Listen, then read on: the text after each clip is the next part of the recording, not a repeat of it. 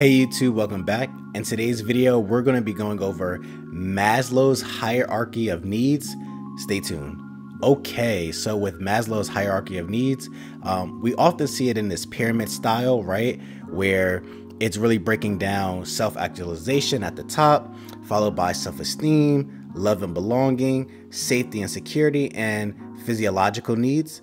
And we're just going to break it down a bit more. So what is Maslow's hierarchy of needs theory? A theory about motivation. Maslow believes people are born with the desire to continue to grow. There are 5 stages. People are motivated to fulfill basic needs before moving on to more advanced needs.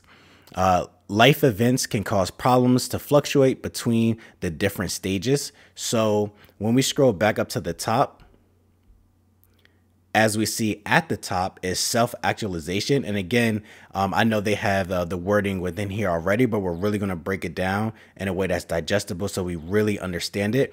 And at the bottom is the physiological needs.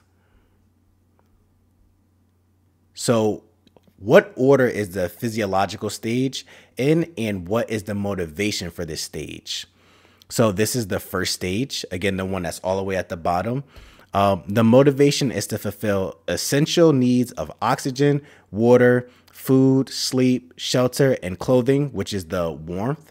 And, you know, when I'm doing research on it, there's other things in there like sex, reproduction, just a few other things. But I included the main ones that's really going to be applicable in the exam, and we're going to get into that. So hang tight. And we also have, without these things, you will die. So essentially within the first stage, the one all the way at the bottom of the pyramid, this is saying, hey, everything else is irrelevant if we're not breathing, we're not getting water, we're not getting food, and our internal body temperature, because if it doesn't stay warm, essentially we'll die. So again, it's about prioritizing. All of that other stuff is irrelevant, where again, we go to self-actualization at the top. That is completely irrelevant, and everything above it, including safety, because why? If we're not eating, sleeping, breathing, right, we can't function, we can't exist. So that's why at the base level, that's why those needs need to be met. Now we go to the second stage. What order is the safety and security stage in, and what is the motivation for this stage? This is the second stage. The motivation is to fulfill safety needs regarding health and wellness, financial security, and safety from injury. So now we're really jumping into the safety. And I know some of us may be thinking like, wait a second, shouldn't safety be first? Again, there's nothing to protect or nothing to remain safe if it doesn't exist, because it has to be able to actually exist and function with, again, breathing, water, food, shelter, right? Your body temperature, warmth, because without the shelter or the warmth, we become cold and we can't live, right? So then we get into the safety. And at this stage, this is safety in regarding our actual physical safety, but also having security such as financial security. And then we jump into this third stage. What order is the social stage in, and what is the motivation for this stage? The third stage, again, the motivation is to fulfill love, friendship, intimacy, and affection by way of belonging to social groups, friends, family, and romantic partners. So as someone is continuing to have the bottom, lower level needs fulfilled, so, you know, we're not concerned with the physiological stage because all those are met, right? We're not concerned with safety because, you know, we're in a comfortable position like that. That's met, right? Now we go on to the social stage. Those other stages aren't really an issue to us because they're already being met to some capacity, to an acceptable capacity, right? Now we're more so focused on, okay, I want to have that connection with people, and we're human beings. That's where we connect with others, right? We're social creatures. So we want to be able to have that type of love, that type of intimacy, that type of affection, that type of belonging in those different areas. And we get that again from social groups, friends, family, and romantic partners. And then after that is the esteem stage. So we're just going up in the pyramid.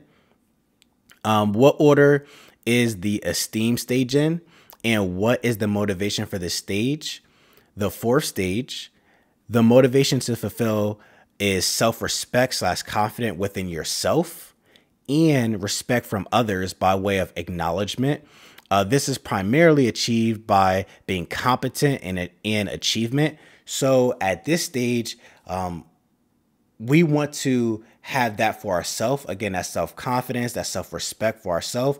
And we want to receive that from other people. And again, it comes by way of being competent at something, whether it's a work or whatever field it may be, and having that acknowledgement of that. But typically it's work-based. But again, it could come from other areas. We just want that self-respect for ourselves, that confidence, and that respect coming from those around us.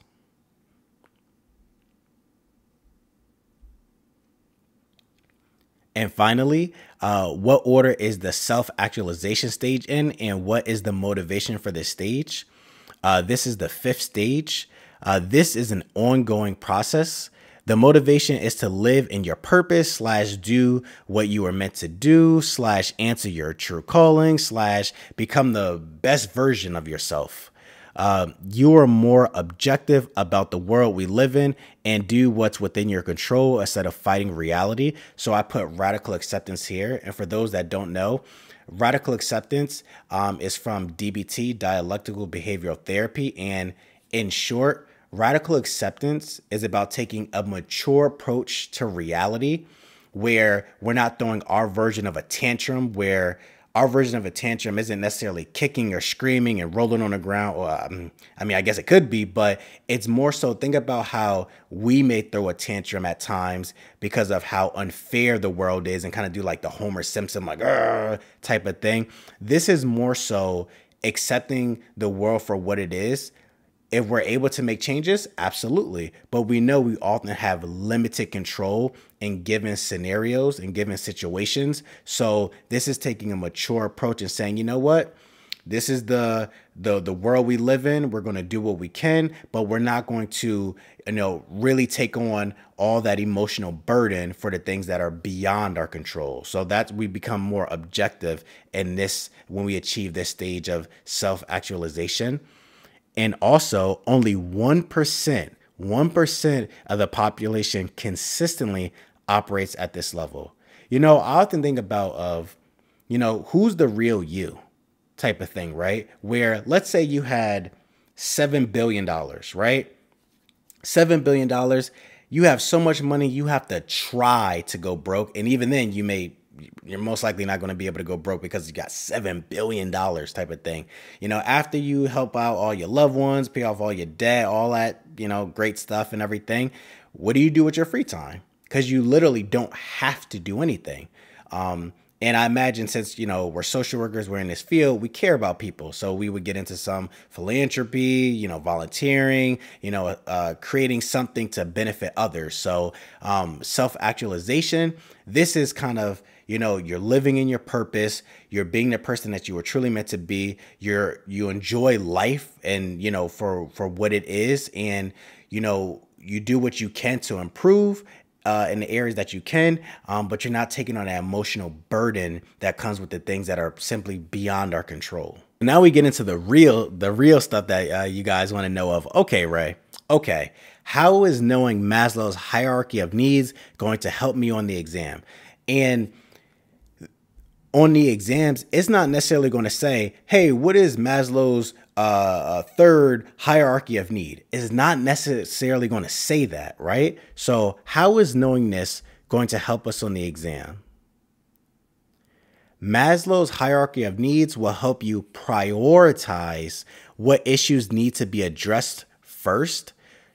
And I put some examples right here. So example number 1, a social worker working with a client that's homeless or a refugee will want to prioritize physiological needs first because it wouldn't make sense to prioritize other needs when the client is focused on basic survival. So What order is the physiological stage in, and what is the motivation for this stage? Again, the first stage, the motivation is to fulfill essential needs of oxygen, water, food, sleep, shelter, and clothing, or like that warmth. Without these things, you die. So think about that. If you're working with the homeless population or refugees, right? They're focused more so on these needs. They're not necessarily focused on self-actualization. Do they want to get there? Sure, but things come first. And for this population in particular, they're focused on the basics, the basics, so that they can survive and strive for that self-actualization. Because right now, they need the essentials. For example, number 2, a social worker working with a client that's experiencing or suspected of experiencing safety-related issues will want to address that first. What do I mean by that? A social worker working with a child experiencing or suspected of experiencing abuse will want to contact Child Protective Services, or CPA. A social worker working with an older adult or disabled adult who is experiencing or suspected of experiencing abuse would contact Adult Protective Services, or APA. A social worker working with someone that is experiencing or suspected of experiencing domestic violence and ambivalent about leaving the relationship will want to create a safety plan with them. A social worker working with someone with an acute medical problem, so physical or mental, would focus on getting a medical evaluation first if has not already been done. So again, notice with example 2, the things that we're going over. Think about the questions that we may get on the exam if you've taken practice exam questions, right? If you've done them. As social workers, we're mandated reporters, and when we see those red flags or those safety issues come up, we want to address them. And in these type of scenarios where how to proceed during those domestic violence situations, right? You're meeting with a client, and heck, they could even say, you know, they're involved in a relationship where they're experiencing physical abuse, but they're unsure about leaving or not. You typically want to make a safety plan with them, because we can't convince them and say, oh, you should leave and da-da-da. We may want them to leave, and the ultimate goal may be, yes, we want you to eventually leave the relationship, but we're not going to convince the client to that, because they have to come to that on their own. And in the meantime, we want to be able to do things such as creating a safety plan, providing them resources, just so that if things get even more out of hand or anything like that, they can be safe, type of thing. Generally speaking, a social worker working with a client experiencing social or esteem related needs, so like the next higher tiers, is usually linked to their upbringing / human development. So that would be the focus for that client. So that's why understanding human development is important. So again, what order is social stage in, and what is the motivation for this stage?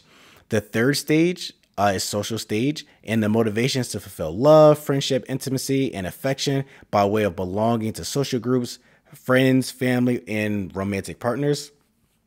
And what order is the esteem stage in, and what is the motivation for this stage? That is the fourth stage, and the motivation to fulfill self-respect / confidence within yourself and respect from others by way of acknowledgement. So think about, Erickson, Piaget, Freud, right? They talk about the importance of human development, and when certain needs aren't met at certain stages, how that can result in later issues within life, dealing with things related to what?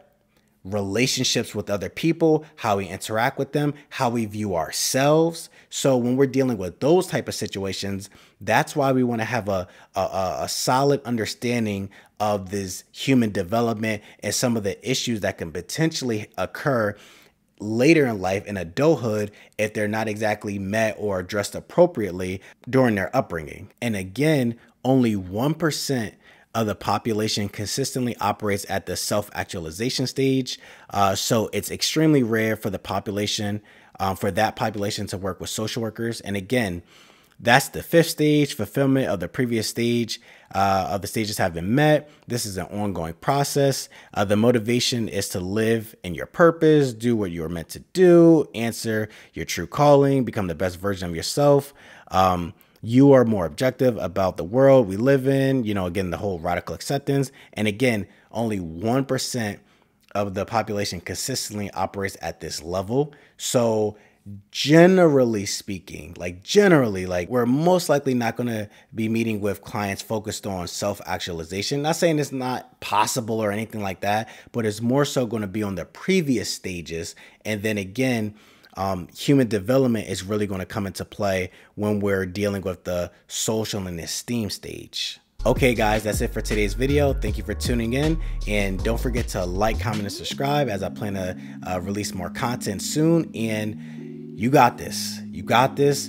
And, really looking over Maslow's hierarchy of needs. Again, we may not be asked, oh, what is the first stage? What is the last stage? Or anything like that. But more so, it helps us say, like, okay, based off of the client's presenting issue, problems, whatever they're dealing with, we more so want to focus on this area because according to Maslow's hierarchy of needs, this is the priority for them. And it tends to help us out when taking the exam. I also have a paid study group coming up this Saturday, September 10th, 2022 at 2 p.m. Eastern Standard Time.